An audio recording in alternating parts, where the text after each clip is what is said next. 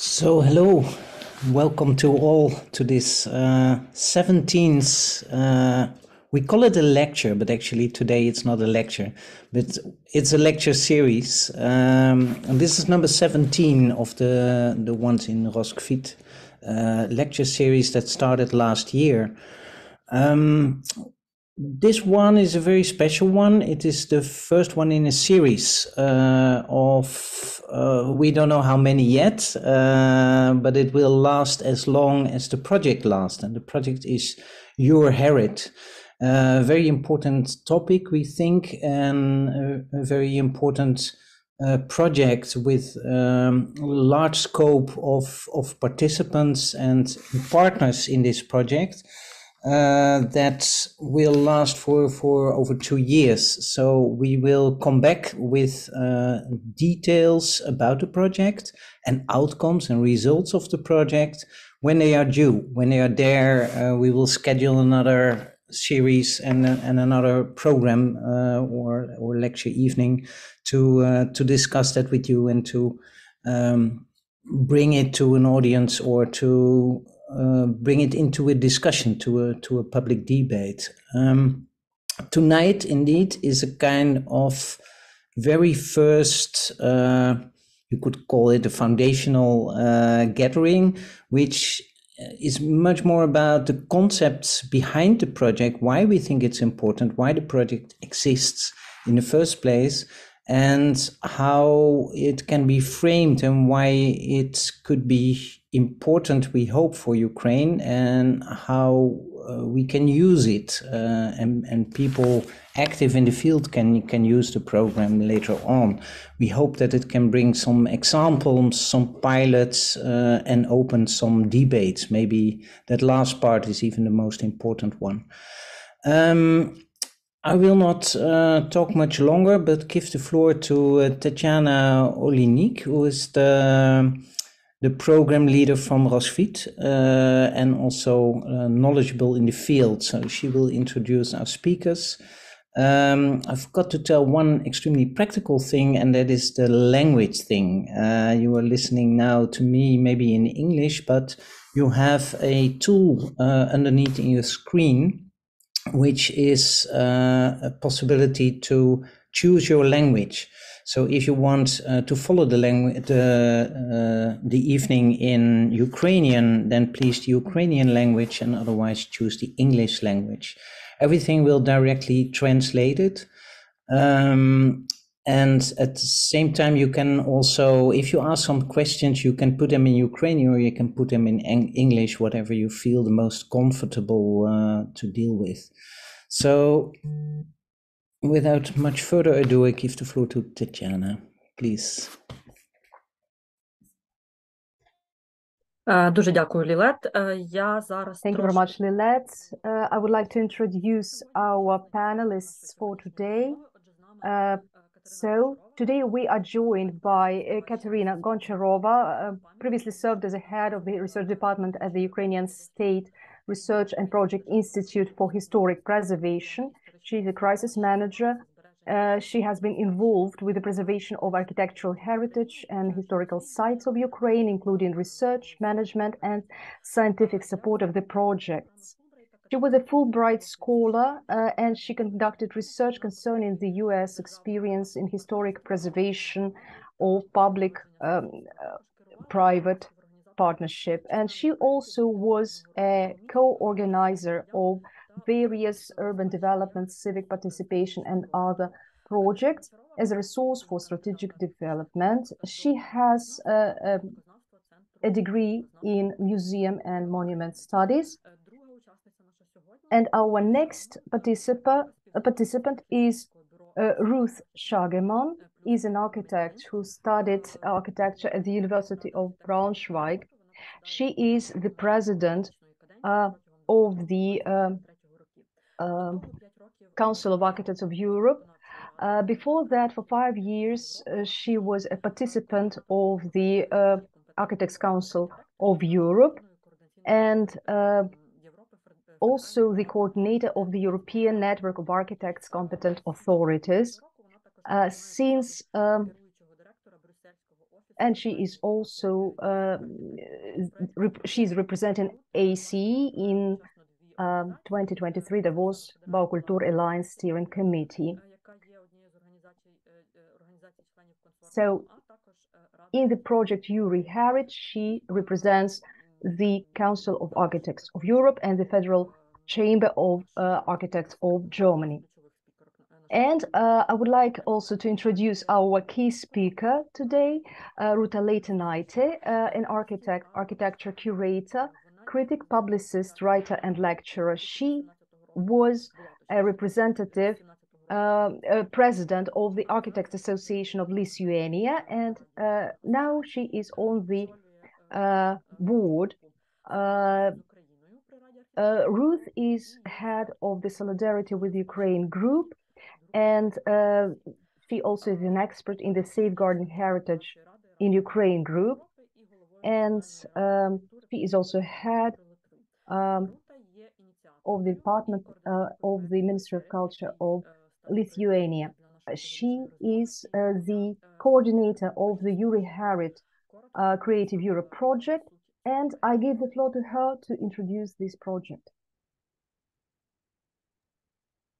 Thank you very much, Tatiana. Thank you to everyone. And I'm really grateful that we have this chance to present our project to a very highly professional, I would say, audience of Roskilde Network. So I'm very happy, and I'm really hopeful that after this conversation, we will get even more followers and also participants in our project.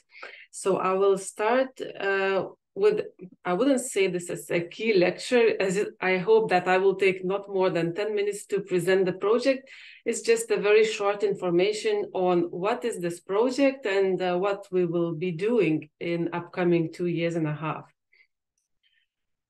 So it all started 1 year ago when the program Creative Europe issued a new call, very specific call with the name Support to Ukrainian Displaced People and the Ukrainian Cultural and Creative Sectors.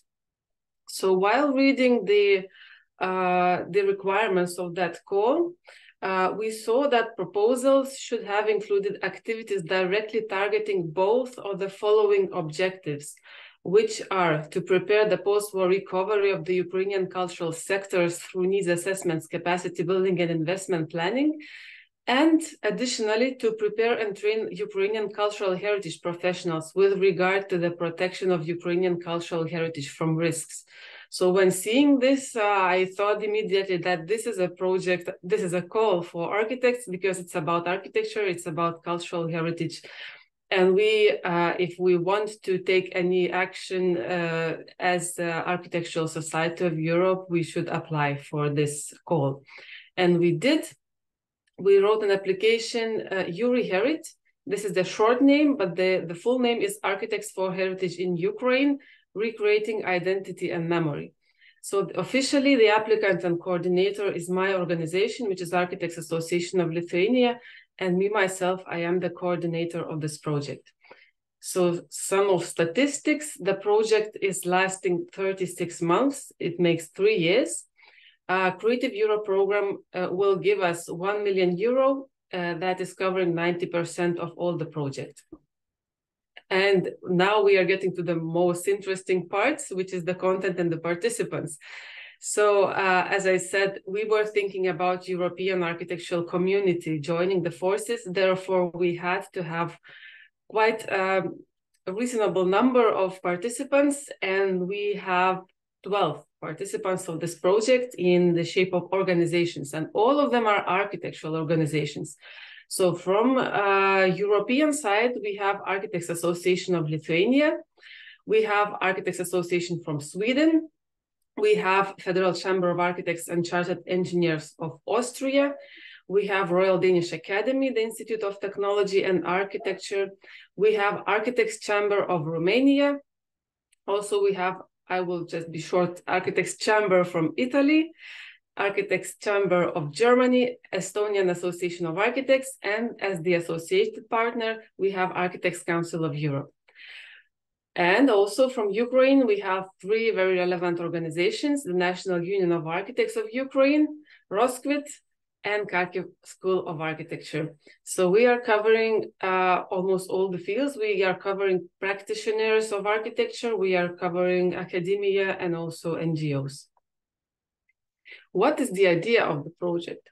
So with this project, we are addressing the topics of evaluation, preservation, and restoration of the urban and architectural heritage in Ukraine during and after the war, treating the heritage as a resource for sustainable cultural, social, environmental, and economic recovery, while solving challenges of preservation, redefinition, and highlighting the national and local cultural identity and reflect the memory in the rebuilding.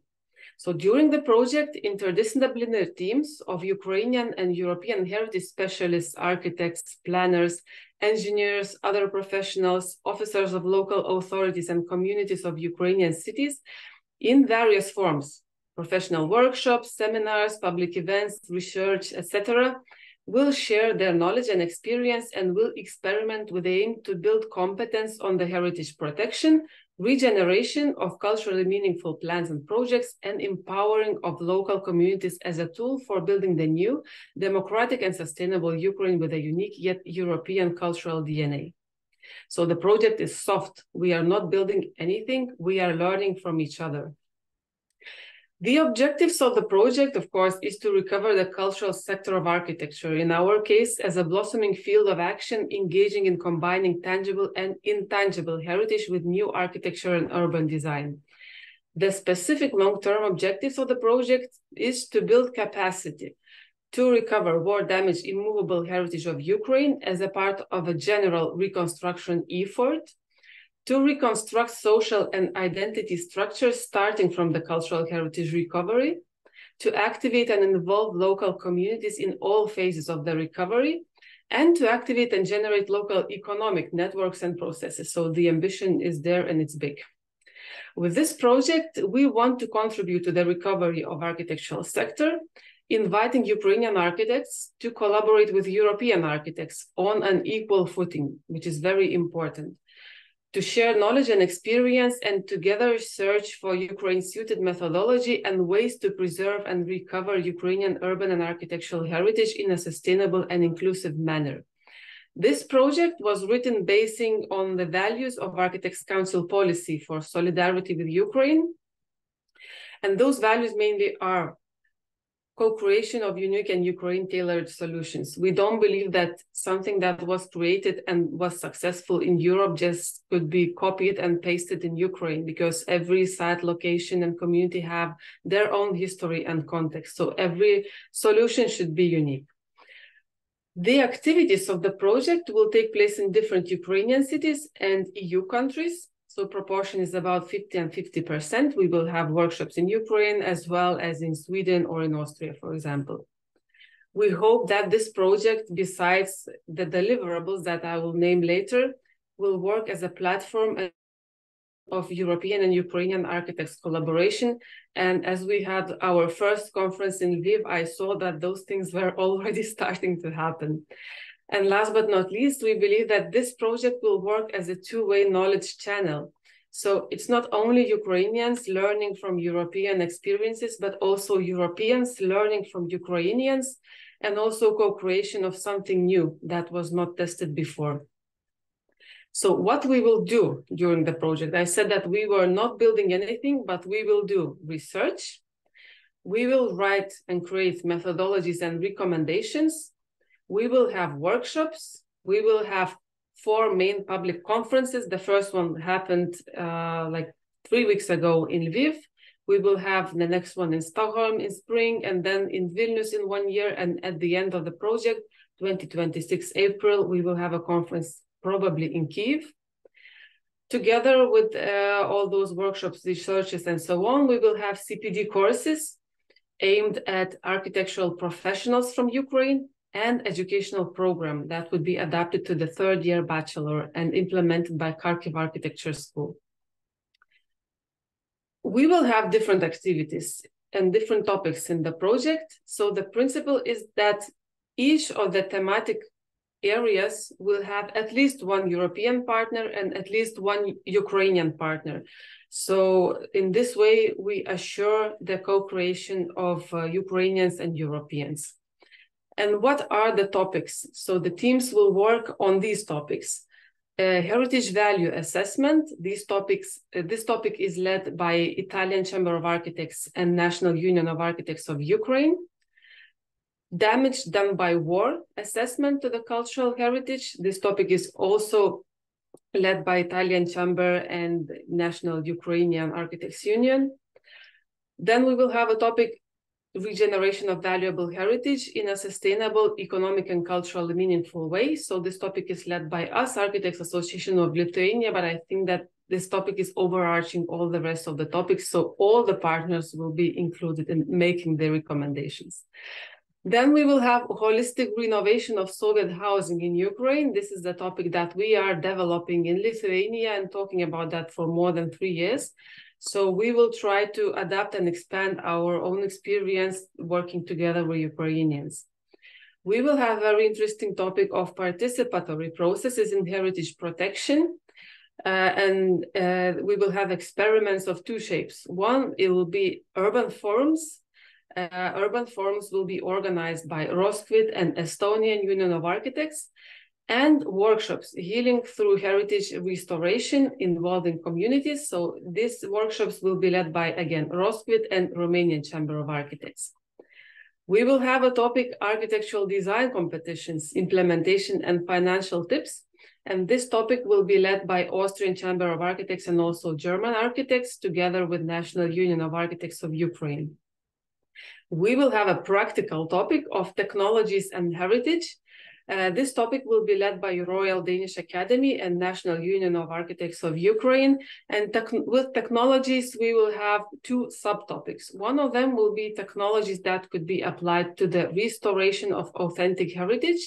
And another one, we will try to explore the possibilities of creating new production lines in Ukraine, so that the cultural heritage restoration topic is not only about preservation of cultural heritage, but also about rising economy of Ukraine.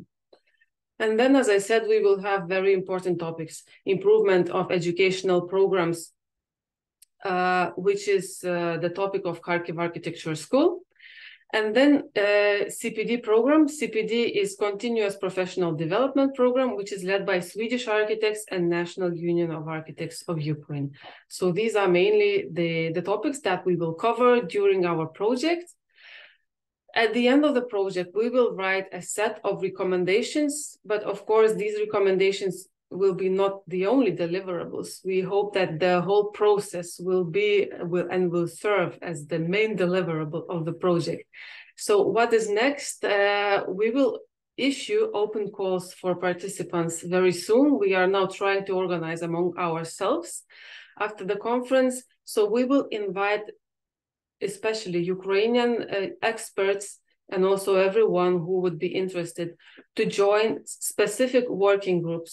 You had seen the topics, so if any topic is of your interest, you have some expertise, you have some idea that you would like to implement, or you want just to get more specific knowledge and collaborate, so just wait for open calls and you will be able to apply for participation. So here I end my presentation, and thank you very much. Looking forward to our discussion. Thank you, Rūta. Extremely insightful and excited of everything to come. So it's as you said, it's quite an ambitious program, which is very good. I think I like that. What we plan to do this evening, this roughly in total 1.5 hours, is indeed have a discussion and a debate rather than more presentations. So this was a first introduction to the whole program. We have been preparing roughly 4 topics to talk about that all the speakers can react on. So 4 different blocks.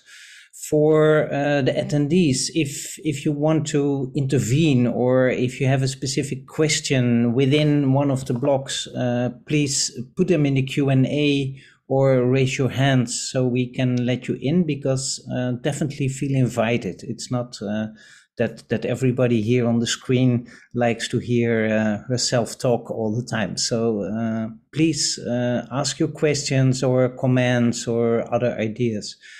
I would like to start actually with Kateryna Goncharova, because you are not part of this project, as we hope you will become part of the project, but you are at the moment a relatively outsider, and hearing about this, we are curious what your perspective is, what a project like this could bring for Ukraine at this point in time. So maybe you could kick this off with a short reaction to actually what you heard from Rūta. Thank you so much. Yes, I'm Kateryna Goncharova. What hadn't been mentioned is that I currently work at World Monument Fund as Ukrainian cultural heritage specialist, and that allows me to speak about the value of this project from international perspective and from Ukrainian perspective as well, because we're professionally engaged in safeguarding irreplaceable and protection of cultural heritage in a situation of crisis. It means also in the situation of ongoing war. And that's, of course, for me, creates part of the importance and significance and the value of this project, because everyone speaks about post-war recovery, but very few institutions and projects targeting a current situation, because we do not know when the war is over. And so we have to learn how to live in the situation of those dystopian scenarios that happen every day. So with these tactical steps that the project suggests, we envision strategical gigantic panorama and strategic picture of what should Ukraine look like and its heritage and heritage professional and infrastructure and institution should look like when the war is over. So it provides us a perfect field to test some hypotheses, to test some of our ideas in this absolutely horrible situation, but still look forward for post-war recovery. For me, it's absolutely important because Ukrainians are also taking the lead in the project, because it's very easy to pontificate from international perspective of how Ukrainians should behave. But Europe had never had an experience of ongoing war in such a gigantic scale. Europe hadn't had experience of herbicide after the World War II, like we are now having in Kherson, in Mykolaiv, in Kharkiv, and other cities that are that the attempt to erase those cities actually allows us to speak about the urban heritage and the importance of our habitat that is filthy rich with heritage sites.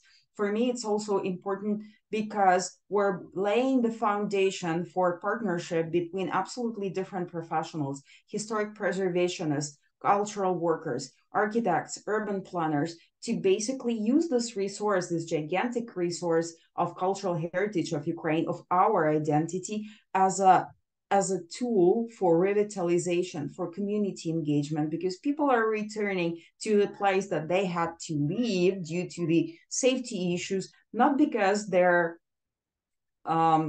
have some vision, but because they have a vision of home, and they're returning home to the places that they love. And usually the places that they love is the street where they spend their childhood, and usually it's somewhere in the center of the city, the fun time where they play with their grandparents or something like that. So it's all connected emotionally very tightly to who we are and to where we're returning. So from my perspective, and actually I met Rūta in Brussels during the work of Eurocommission group of experts on cultural heritage, and that served as a fantastic omen to basically pave the foundation and pave the path to the future partnerships, because this partnership between Ukraine and Europe, Ukrainian professional institution and European professional institution, also provides us with the voice, the vision, the opinion, and the common vision of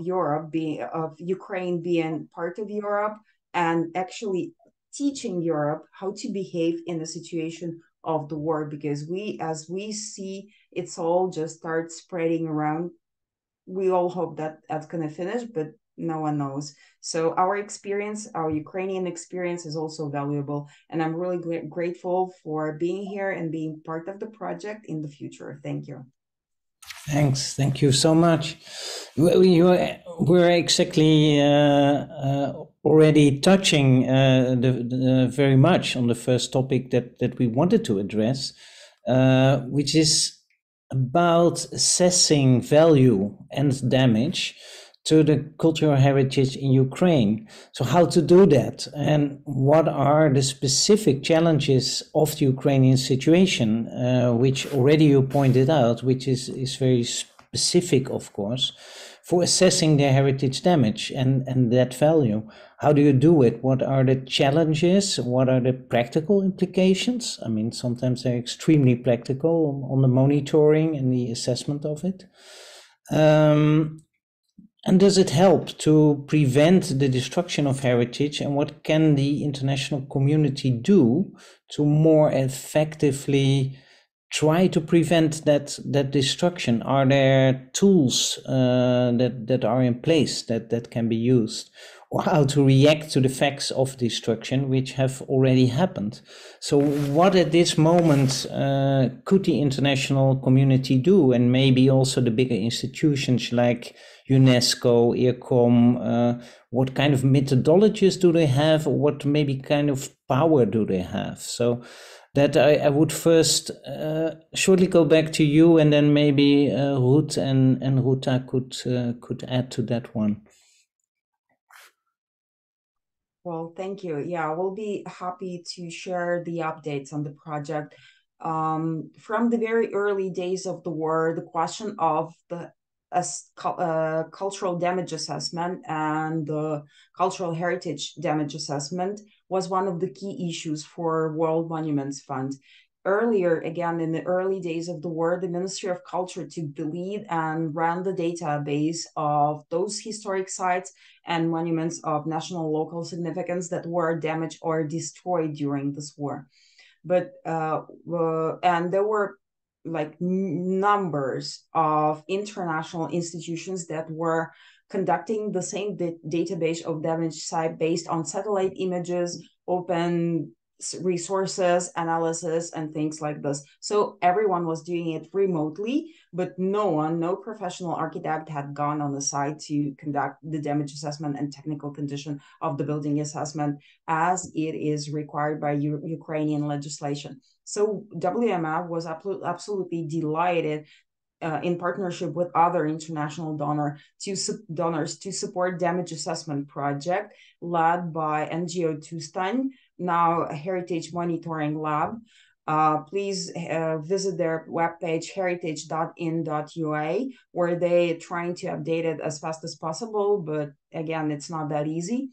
The experience that we had to analyze before basically made us question what is the purpose of damage assessment, because if it's a question of litigation and accountability, this is the one version of damage assessment, because it requires special professionals, and for example, in explosions and military actions, it's better to be someone educated on that kind of things.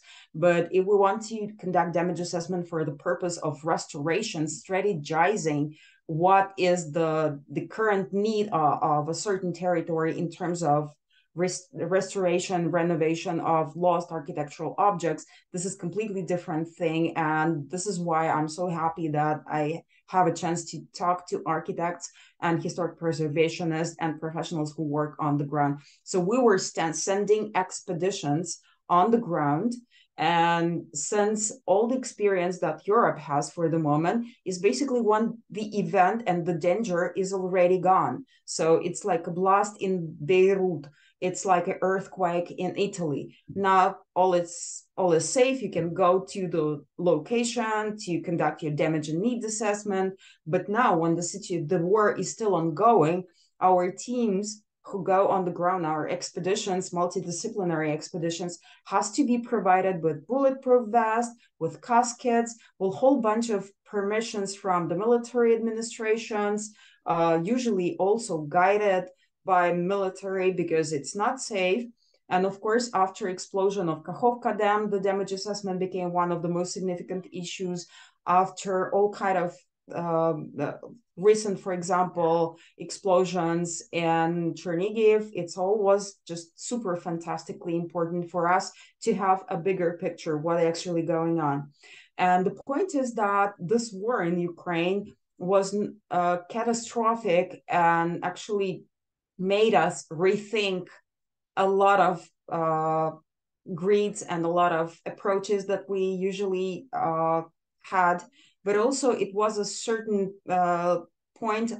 pivotal point for international community, because basically the norms that had been developed they're not working in the situation of ongoing war.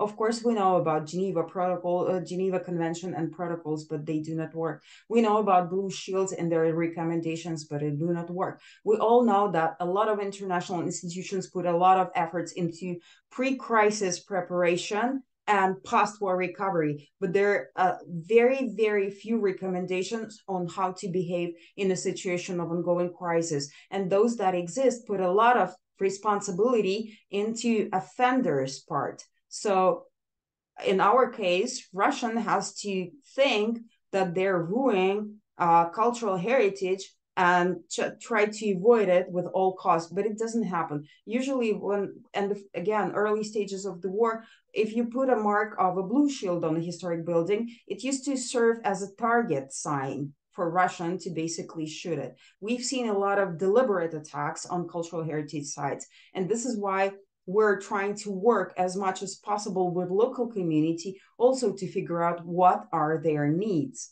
Because again, cultural heritage in many cases serves as a switch to economic and social revival. Of course, communities are impacted by the war, and sometimes it's really hard to initiate a dialogue because we see the world in black and white, and it's sometimes absolutely impossible to listen to someone who has a different opinion. This is why community engagement starts to be one of the very, very serious issues in those areas that were heavily affected by military actions. We also try to think about that as a certain very serious criteria in every decision-making process. But again, using damage assessment for urgent stabilization is fantastically important. We're doing it all the time. We had a number of consultations in the early stages of the war. Should we wait until the war is over to start stabilization, restoration, reconstruction projects? Or should we start right away? The answer of the community was, yes, please start right away, because while we're waiting for the war to be over, the risk of losing what we already have is so much greater. Yes, there are some issues with safety and security, but they all can be mitigated or work in those areas that are relatively safe. But please do not hesitate. Take some actions right away. And this is why I'm using my moment of glory to basically invite architects and those who are engaged in historic preservation to apply for World Monuments Fund grant support. We're supporting projects in urgent stabilization of architectural sites that were damaged by military actions. So please take my contacts, contact me. I will answer all your questions. Thank you. Thanks. And in your answer, you also mentioned a website where people could look on. Could you put that in the chat, maybe, because I didn't quite understand it? And maybe Ruth, could you continue on this subject? Yes, with great pleasure. I'm happy to continue on the subject. First of all, I want to thank you for the invitation to this discussion today. And let's say from the point of view of the Architects Council of Europe, it was really clear from the beginning we were supporting our Ukraine colleagues basically 1 week after the war began. And I have to say thank you to Rūta Leitanaitė, who really took on the task to further develop how can we support our Ukraine colleagues. We had a lot of ideas and good intentions. And what was the biggest surprise in the first discussions was in the first meeting where our colleague from Ukraine told us they are already thinking about the reconstruction. This would not have been anything that I would have dared to think about. We were thinking of immediate help, how to support refugees, how to support colleagues looking for work, maybe in another country, looking for a place to stay. These were our first initial ideas. Going through the whole process, then it became clear that we have quite a lot of ideas, but no funding. And with this project, we are now really in the possibility, and with the lead of Rūta as a coordinator, main coordinator of the project, to develop, and she explained in extent what the project is aiming for to support these ideas. And at this point, I want to just underline that the cultural heritage is an expression of cultural identity and is instinctively really linked to human rights. So that underlines the importance of cultural heritage. And cultural heritage is also protected under national humanitarian law and the body of the law that applies specifically in situations of armed conflict. And just keeping that in mind, it really shows how important heritage is during such crucial events like the war in the Ukraine. And the Architects' Council of Europe sees the heritage as a great source for cultural recovery and also for the recreation of Ukraine's and also their multicultural European identity.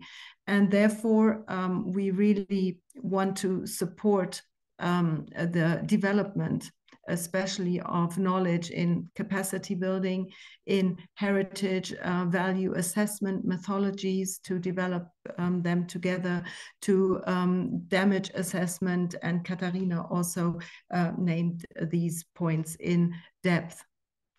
So if we come back maybe to the point of view, what might be also needed in the sense of the rush of rebuilding and keeping in mind what the value of heritage is, I think a great responsibility lies there also in the hands not only of the professionals but also of the local and national government, because on one side it is really important to work closely, that the ministries work closely together. And this was very clear on our discussion that we had in Lviv, that this is of utmost importance that ministries not only speak to each other, but really align and work closely on the topic together.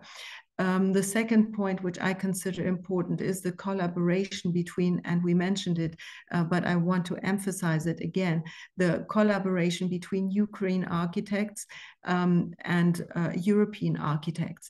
But what also has to be very clear is that Ukraine architects have to be supported also on local level, so to strengthen the Ukraine architects in their own country. Then we also have to take into consideration that public procurement and competitions will be put in place, and therefore the right procedures have to be the right procedures have to be developed, so that at the end we have a quality-based decision process concerning competitions and public procurement. And another important point is also the sustainable criteria that should be quality orientated and be implemented also in the architectural design competitions. And this, for example, will be one element in the URI HERIT project to develop these guidelines, to develop together and based on the need of our Ukraine colleagues to develop these ideas. And if we look at the possibilities that we have, let's say, concerning the reconstruction of Ukraine, I think there are very, very big challenges ahead. Because what is the challenge? That developments in this field should not go top down. It's really about bottom up to inspire a change in conceptual and operative approach. It's also about the financial situation. So sudden financial support can lead to a relief in a moment, but taking it into a longer distance run might not be enough. So let's say there should be also a concept of a gradual credit, so that the money really goes to the people at the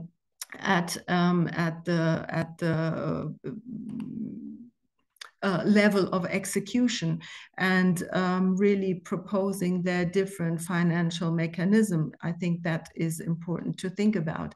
It's also important to discuss and think about how can urban developments be developed, in the sense of, are we only thinking about layers like infrastructure, water distribution, energy supply, which might even then be, let's say, developed independently from each other? Or shouldn't we develop more the idea towards cells that are organic constellations, which then really take into consideration the needs, optimizes time, financial resources, workforce, and especially also develops the community bonds, which are really of utmost importance. And then are we discussing only about projects itself, or should we be also rethinking the processes in how to achieve the quality in the built environment? So I think at that point, a radical rethinking of the design system should be in place, and address the need, also the very specific situation in the Ukraine. So this may be from my point of view. Thank you very much. Thanks. I think it would be good to open the question that is in the Q&A now, and maybe from that follow up on the second topic. So maybe Tatjana, could you voice Vera's question?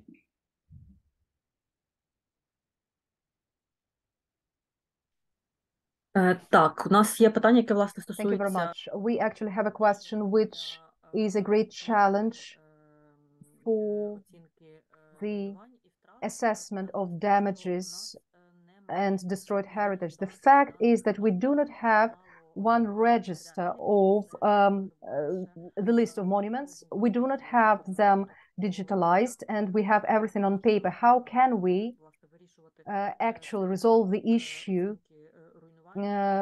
of assessment of ruinations and assessment of the heritage that we have? This question can be addressed, I think, to Kateryna and her foundation. Maybe this is the question to you, because you represent the Ukrainian situation with rosters, lists, and databases.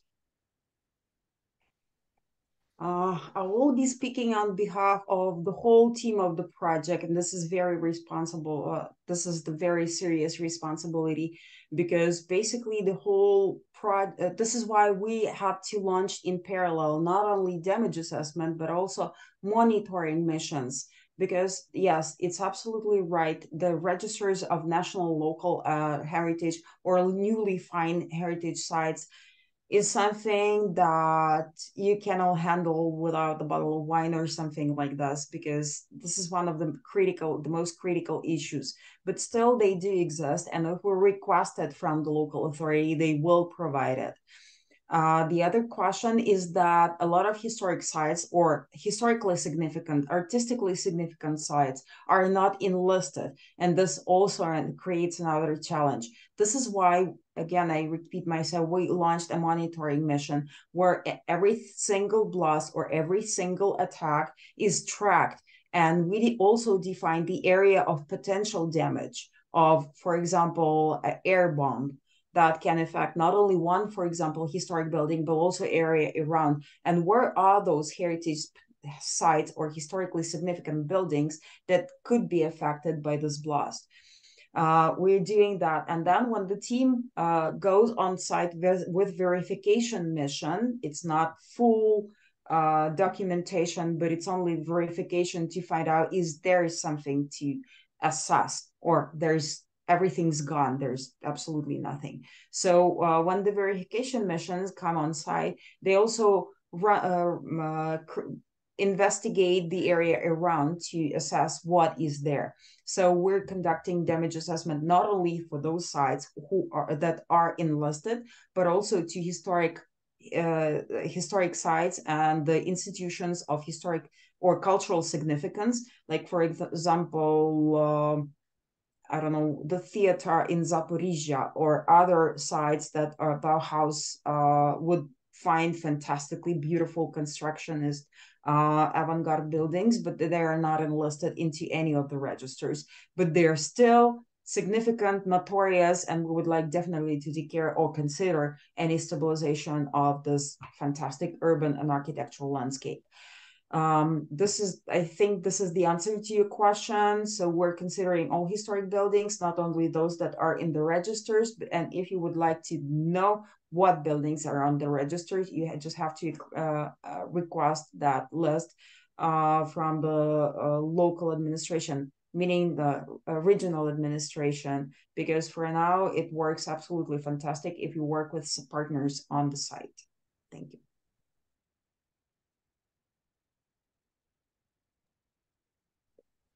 Тут уже неодноразово в попередніх репліках. In the previous comments, we have heard the question and the issue of importance of local communities and their role in working with heritage objects and those objects that were ruined as a result of the war. So this is one of the key questions both in international practice and in local practice. And I think that participatory approach is one of the cornerstones of heritage management, both in Europe, and it should become so in Ukraine. So I believe that the issue of participation practices is one of the key cornerstones of the EURI-HERIT project too. And the speakers are asked now to answer the question, or rather maybe it is a topic for reflection.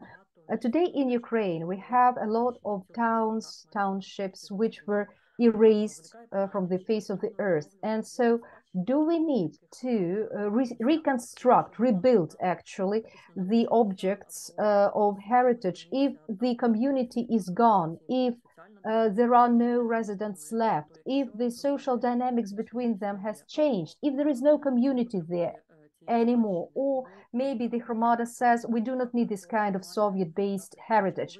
So do we need to contribute our efforts to preserve such kind of monuments? Who should do this? Who is to decide whether this heritage has the local meaning, local importance, or is it globally important? Another issue here is how we are dealing with heritage recovery in terms of the authenticity. For instance, if the Hromada wants to rebuild from scratch a ruined object, the object will not be the same, but it is important for the people. And then though it is not authentic, it is of great importance.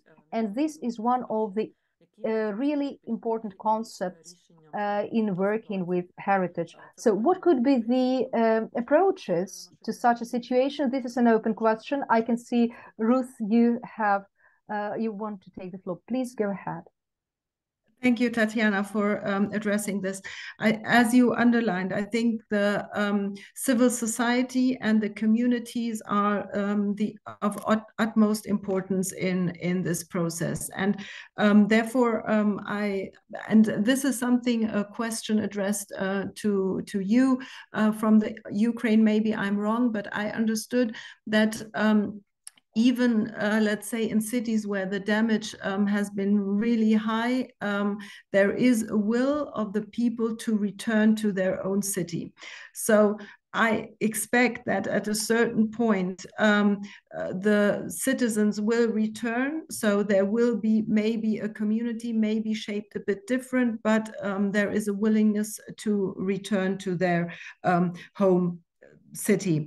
And this discussion that you just triggered is, I think, one of the most important also architectural discussions that we have, not only in connection with Ukraine, but in general, how to reconstruct something that has been completely erased.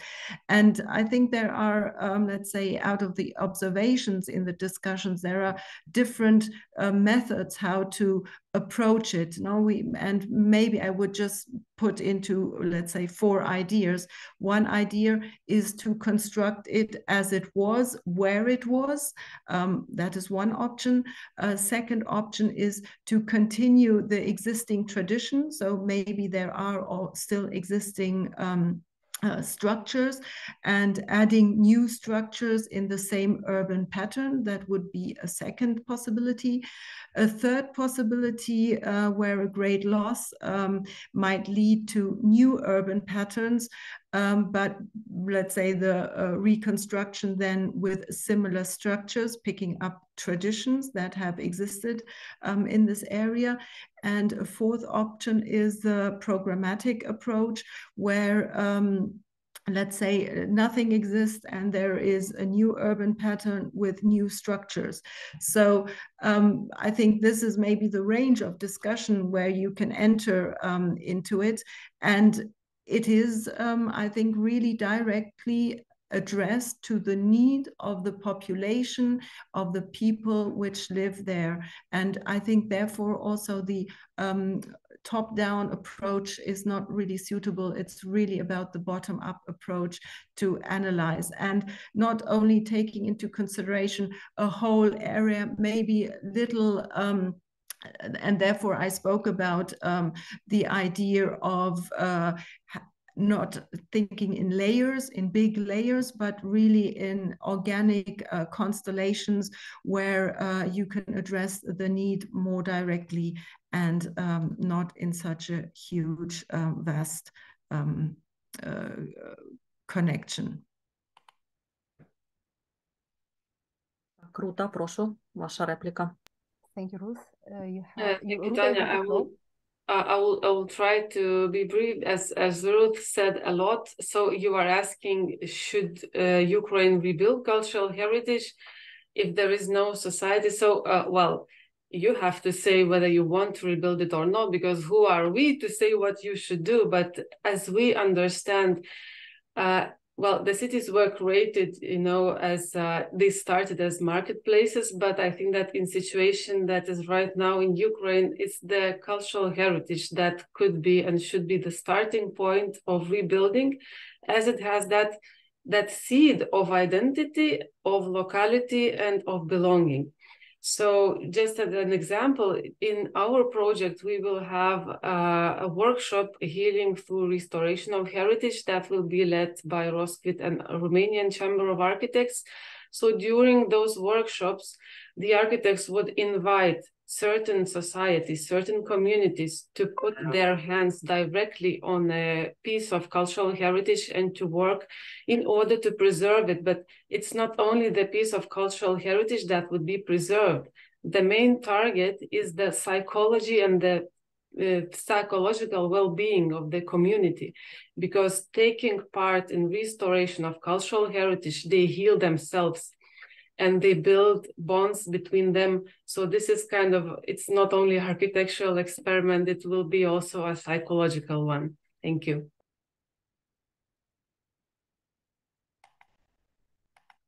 Так, Катерино, власне, хочу передати теж вам слово із уточнюючим Kateryna, you have the floor, and I would like to ask one more question. Here, you have already shared, Kateryna, that you have a great experience in field trips to sending them to places which were seriously damaged. How can we, in your opinion, cooperate with the local communities, especially the communities who are very close to the front line? And so what are the priorities for your team when the priority of those people are to survive? Maybe it is not time for them yet to think about heritage. They need to think about survival. But you said that we need to start working with heritage now so that we could have them protected. So what will be your comment to this challenge? How can we include such communities along the front line? Thank you. This is a very serious question because from our perspective, there is a very serious ethical question if we should approach a local community, asking them to articulate their request for cultural heritage protection or cultural heritage preservation. Of course, it's very uneasy when you have to take care about water supplies, basic safety. If your kids go to school and will return safely home, usually people, of course, they have to cover and take care about basic needs and only then about culture. This is absolutely fine.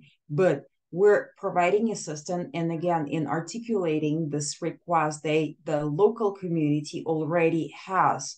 If there is no need for the local community to stabilize the damaged cultural sites, of course, no one gonna do that, because every heritage site, every heritage monument it bears certain values. Like we're putting our thoughts into words, it's like values that are put in buildings and sites. So if there is no one to carry those values from past to the future, there will be no one to assist to, and there will be no resources to fund those efforts. So we're basically need to listen to what the local community says. And if following just previous discussion on if there is no community, what should we do? The point is that the history in Ukraine repeats itself. That's number one. And history in Ukraine is something that is happening right now. So every site has a historic value. For example, permanent battlegrounds. And if we talk about history, like Professor Oleg Rybczynski once mentioned that we're fighting for the same territories at the same fortresses like Bakhmut as we right now as we did 300 years ago. And that's completely right. He's absolutely right with that. So there are some points, there are some territories, some historic sites that turned into urban units that were now that keep this continuity, that continue this value, this history, and this is completely the same. So I would say that there is no such thing as the absent community, like no community. There is a question of continuity of certain values, and if the site still keeps the value, there will be community to pick it up and carry into the future.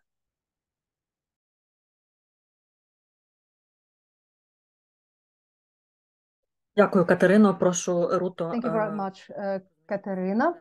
And I see, Ruta, you have a comment here, maybe? Yes, Tanya, if you allow me, I will slightly change that very, very painful topic of communities that are now in the war and go back to your previous question on how to engage communities and what can they do while treating the cultural heritage. So I've just got very, very fresh news of a new book. So I will just share it on my screen and maybe you will find it useful. This is a book issued by Utopian, and this is a book about community-driven adaptive reuse in Europe, best practice related with cultural heritage. So probably we don't have to invent a bicycle. The book is there. I'm stopping sharing my screen. I will share the link in the chat so we can look up in the book. Thanks, great.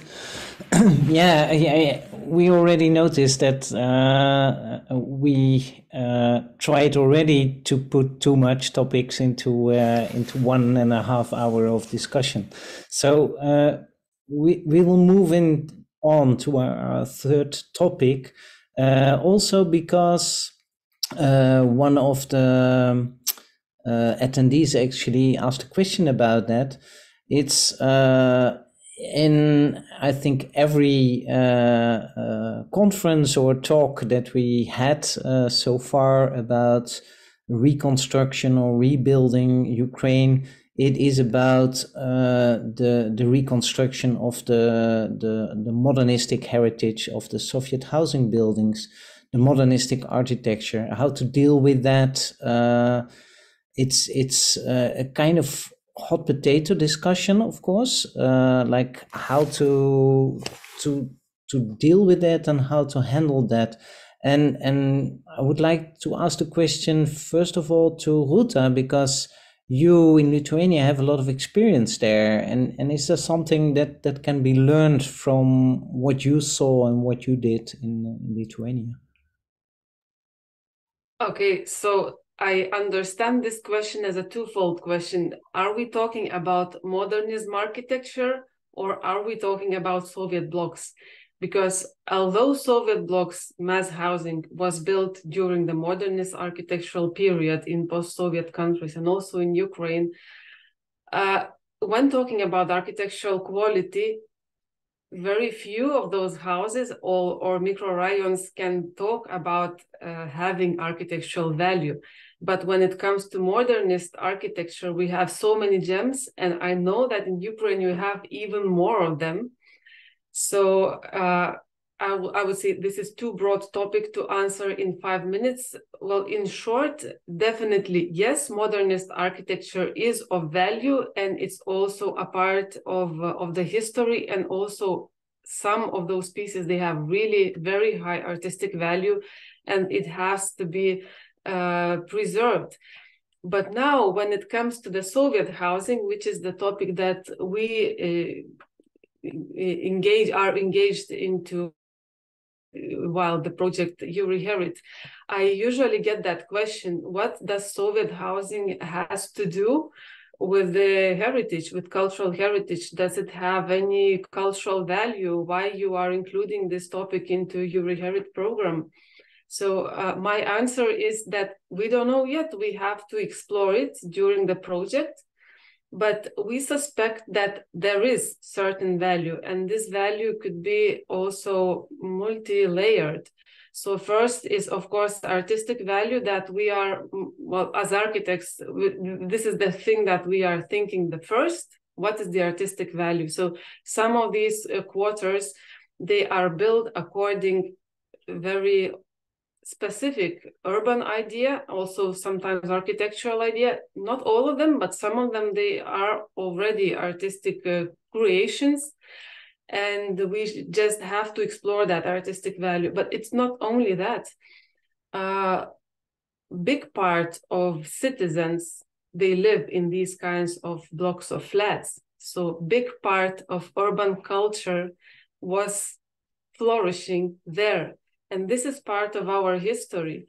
So how can we, maybe not to preserve it, not everything, but how could we keep the memory, because it's a part of our identity, and how could we save that memory while getting our home better, making it better?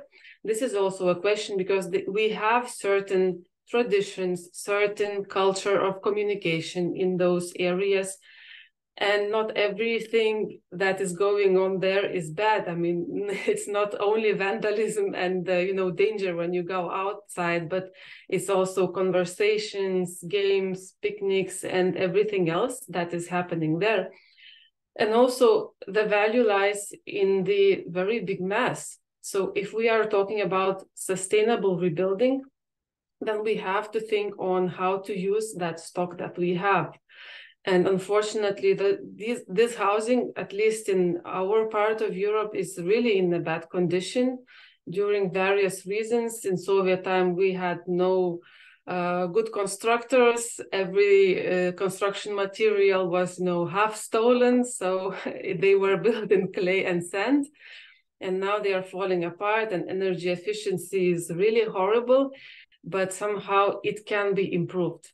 And also what I have to say that during our initiative, what we are trying to preach is that when talking about this huge stock of housing and very big challenge of renovation, I know that it's expensive and it's slow, but a state cannot think only about energy efficiency, because it will be just money put into insulation without any improvement of quality.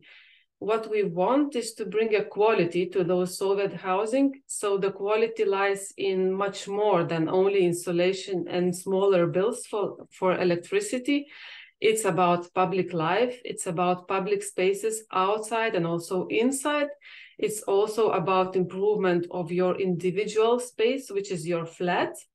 Also improvement of connections, mobility in the area, improvement of the life that you are having together with your communities and your neighbors. And the lifestyle that probably could change from being just, like normal that we had 50 years ago to a sustainable and really engaging living together.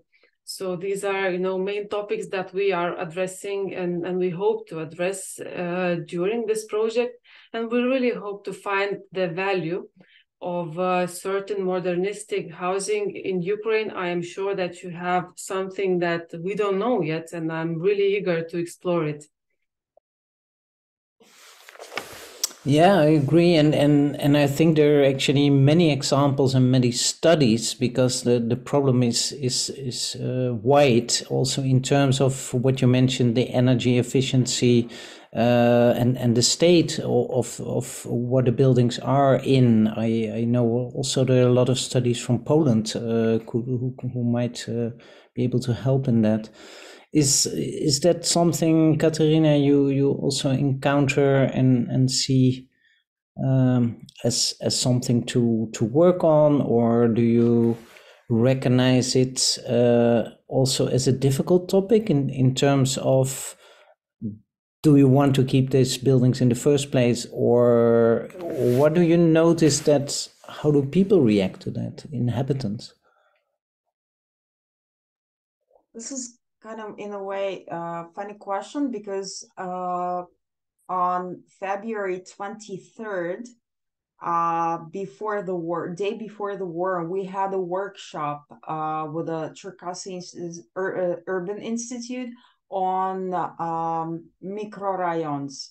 And it turns out that every microrayon has a very developed network of communities, and people recognize the boundaries of what they have, and they would like to have a special signage of their territory. So there is a way to articulate not historic values, but community, social, and economic values in every microrayon. On the other hand, from the donor's perspective, residential buildings, and especially privately owned residential buildings, is something very complex. For example, in Mykolaiv, there are not that many signatory projects that could be implemented, but the main scope of damage falls into private residential buildings. And if you had ever been to Mykolaiv, the whole urban landscape and the whole tissue of the city is sown from this tiny little private houses. So there is a request, or there is a need for a municipal government to develop a certain project, how to provide assistance to private owners who basically actually own historic buildings, to conduct professional restoration of at least facades of those buildings, because not a single donor would like to support this kind of gigantic urban renovation project, but there is a way to fundraise, to engage a lot of international efforts into urban revitalization, if we talk about that. On the other hand, the Soviet heritage is also something that had been targeted. Talking about the regional administration building in Kharkiv, talking about drama theater in Chernihiv, from the very early stages of the war. This is also something that is suffering and is being wounded during this war. And of course, Mariupol. I don't want to talk about the brother, but yes, that's true. Rūta? Yeah, just a reaction and maybe a question to my Ukrainian colleagues that are there on the panel. I am coming from a post-Soviet country, which is Lithuania, and we have a very, I would say, sensitive approach to our Soviet past, which is kind of negative. So one of the problems of Soviet housing and also modernist architecture is that people associate it with the regime that was making them suffer. So I also get that question when I'm talking with Europeans about this project in Ukraine. They are saying, but how can you talk about modernist heritage if this is something that was built by Russians? Then probably this society doesn't want to have anything of that heritage on the ground. So probably what you are doing is in vain, because all they would want to do is to demolish everything. So I know that it sounds provocative and I have my own answer, but I would like to ask maybe Kateryna to reply. Well, first of all, almost all monuments of that era were developed and designed by Ukrainian architects. Even Khreshchatyk Street in Kiev, there is a fantastic book devoted to this street.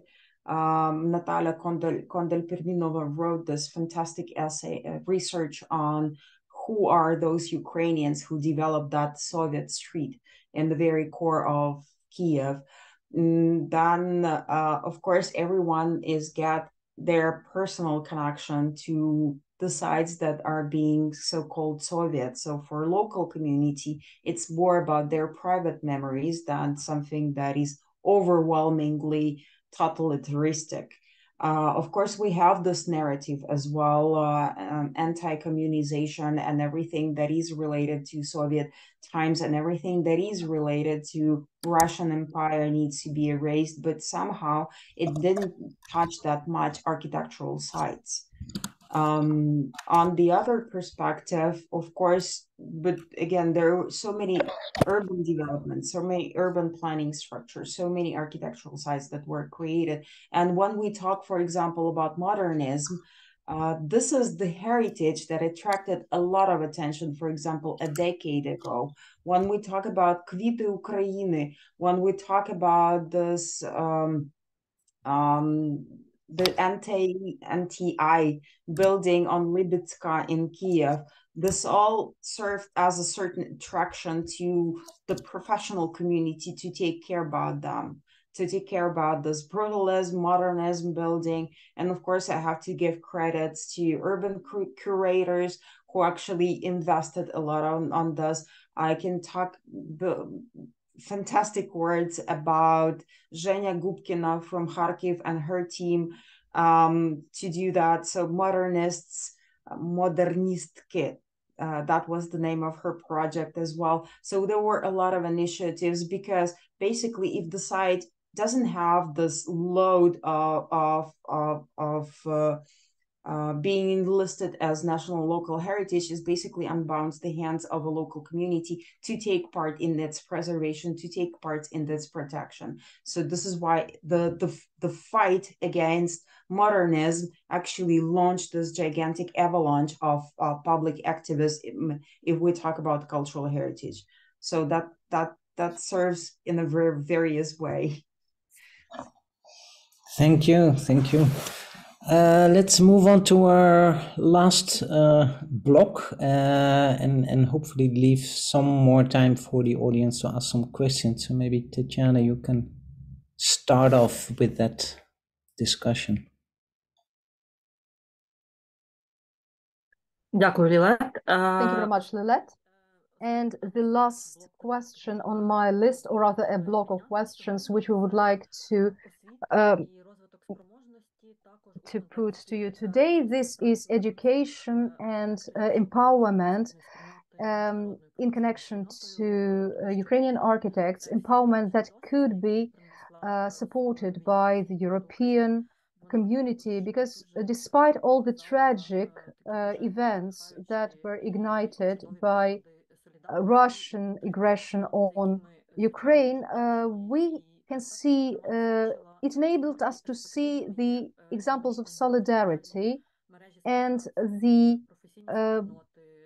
network of professionals, all sorts of twin city support, etc. And the project Yuri Herit is an excellent example of this. So my question would be, how Ukrainian architects and specialists on heritage, how can they join international professional networks? How can they use available international resources? And what are the challenges that Ukrainian education system is facing and has to overcome to get integrated into the international community? So please give short answers.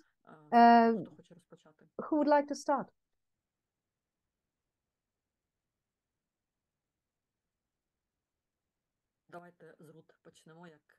Okay, let us start with Ruth Schagemann, who is the head of the largest network presented today. Yes, well, first of all, one option is to participate as members, and the Architects Council of Europe is really happy to have the European Architectural Union as a member of the Architects Council. So this is, let's say, already one opportunity that exists. So let's say the Ukraine delegation has the possibility to then participate in the discussions concerning education, because we have work groups, we have conferences, for example, on education, on public procurement, on energy laws, etc. So all the topics that are of interest for the European architects are covered by different work groups, and well, it's open for participation throughout the delegations and delegated who can contribute, and vice versa. It is a big option also for us to learn from the Ukraine colleagues there. This is one big possibility. Then if we discuss about, or if we speak about education, it's not only about educating the profession, it's also about educating the civil servants, it's about educating administration, so that those people who implement then the different ideas are also aware and sensitized into the right direction, let's say so. This is, I think, another important point. And the third important point is about alignment of regulations and legislation. And I think this is a process that we can also start in the Architects Council of Europe, also in parts in the Yuri Herit project, just as an example about competitions, not to align the regulations on competitions depending on the needs in the Ukraine, for example, or then also the alignment between public procurement, the European Public Procurement Directive, how to further develop it also together with our Ukraine colleagues. Or also in Europe, we have the Professional Qualification Directive. All these words are really long and very technical, but let's say the basic idea behind the Professional Qualification Directive is that we in Europe recognize under certain circumstances the qualifications as equal. So that, let's say, for example, a German architect can automatically then be recognized in Spain or France and be mobile in Europe. And this would then also be something that could be discussed together with our Ukraine colleagues, especially as we have already experienced also towards alignment with third countries, not with Canada, etc. So we know how to develop together, let's say, a common understanding under which circumstances would we recognize our professional qualifications. This would be, yes, maybe a third point to work together.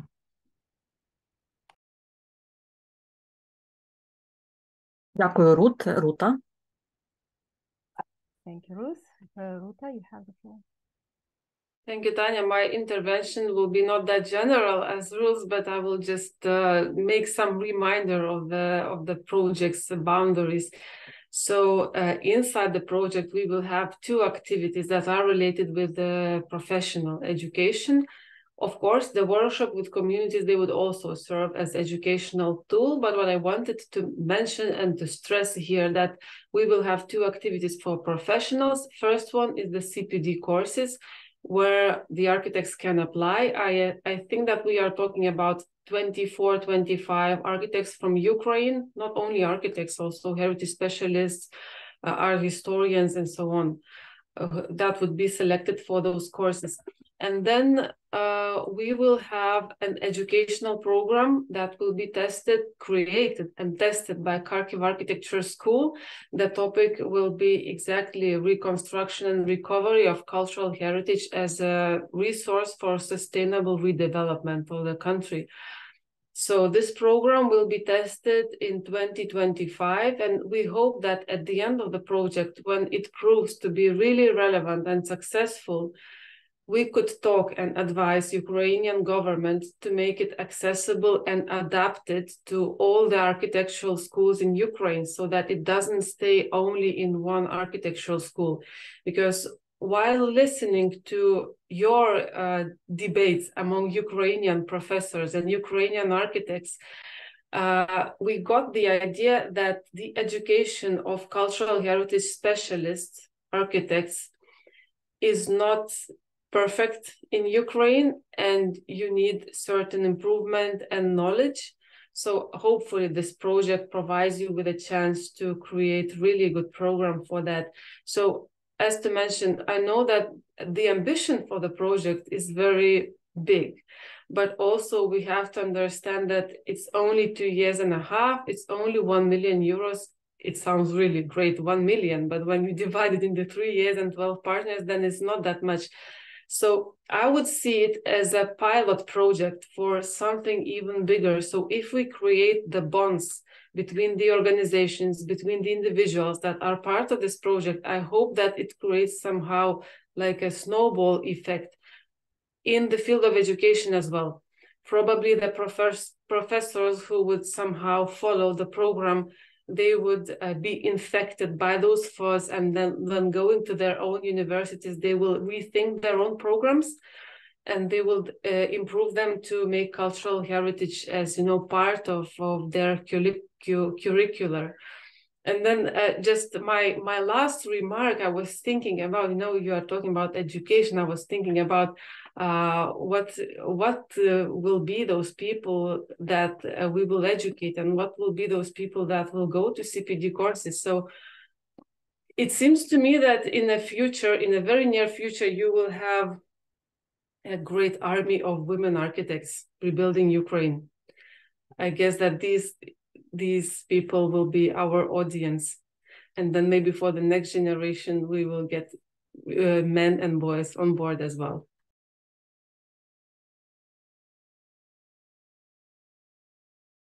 Дякую дуже, Рут і Рута, за такі дуже практичні. Thank you very much, Rūta, Ruth. Thank you for your comments, recommendations. Catherine, do you have any comments to share your educational experience, which you have gained both in Ukraine and abroad? very shortly, please, because we are reaching the limit of our today's seminar, I guess. Well, first of all, my interest to the United States relate basically on my interest in their historic preservation educational programs, because we do not have anything like this in Ukraine that would provide holistic approach to the way you treat cultural heritage, to the way you treat historic communities, to the way you treat urban heritage and urban infrastructure. And therefore, it was absolutely important for me to find the tools that can assist Ukraine in their community engagement, and the fact that Ukraine lacks resources for historic preservation that is insanely expensive. So we have to rely not only on professional circles, but also on the community on the ground to seek and possess the resources that we may need. This is why public-private partnership is really important. This is why there are a bazillion of other tools like tax easements and things like that do not exist in Ukraine. In Ukraine, we basically force people to love heritage. That is, of course, doesn't work. But if you encourage them to express their love and affection with memory and historic sites, it's of course more appealing and more productive and constructive and effective in a way. So basically, when we talk about historic preservation education in Ukraine right now, of course, this is where this EU Reherit project has no competitors, because as for previously, before the war, there were at least 6 educational programs that used to teach historic preservation. But now there's only 1 or 2 that still are operating and still remain and provide educational services. This is why we can, in 5 years or even less, we may end up having thousands of historic sites in need of stabilization or protection of preservation, but no experts on the ground who can provide those kind of services. This is why the situation is critical, and this is why I'm really grateful to Rūta and the whole team to arrange this project and to share educational efforts and capacity buildings.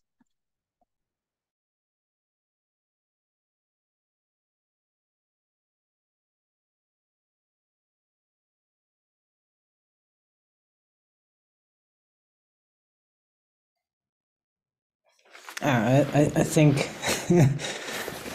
Tatjana was waiting for me to take the floor. Yeah, it's true. It's 2 minutes before we were supposed to close off, and I think we should do that and not go way over time. It never works. It's better to close when everybody is still wanting to talk more and to hear more than the other way around. I think this proves already that it's very good that this is a series and not just a one-off, because there is so much more to talk about. This is such a extremely relevant topic. I would like to also address Vera Janchuk in the Q&A and also in the chat, who was actually offering support, if I read this very well. So I would like to ask Rūta, could you please again in the chat mention a contact person for this whole project? I think it might be relevant for lots of people who are there, and will be later then also in the YouTube channel where people can reach us. I want just to close off with thanking you all. Thank you very much for being here, but as Kateryna already said, for starting this whole project and yeah, being there in promoting this relevant topic. Kateryna, thank you very much for your reaction to it, and yeah, like I said in the beginning, we very much hope you will stay involved and work with it, and that this community could grow indeed with whatever men or women are feeling engaged to do so. So thank you very much again. Stay tuned to next lectures in this series, but also on other topics. We just this week launched our first newsletter, which is a very good tool to stay up to date. So please look at the ROSFIT website to subscribe to that newsletter and stay tuned on news from different projects, but also on lectures and events that are relevant to our topics. So thank you very much for being here, also all the attendees, and hope to see you soon next time.